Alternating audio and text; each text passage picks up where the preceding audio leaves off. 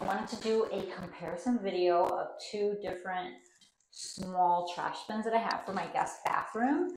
Both are stainless steel, both have a lever to step on to open it with your foot, which I like for my guest bathroom. I don't like a trash bin in my guest bathroom that doesn't have a lid because it just looks gross, but then you also don't want to have to touch it with your hands to open it. So this one I've had probably about 5 years. It's got a little bit of wear and tear, but it's actually still held up really great. Step on the lever, it opens the lid. They both have the inner liner that's removable, that they actually both have a 1.2 gallon capacity, but it's easy to remove. I've got the trash bag already twisted around it. You just tuck it in.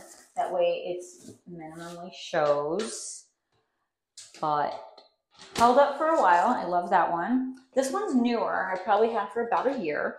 It does have an interesting nice feature called a soft close lid. When you push the lever down, it closes really nice and slow.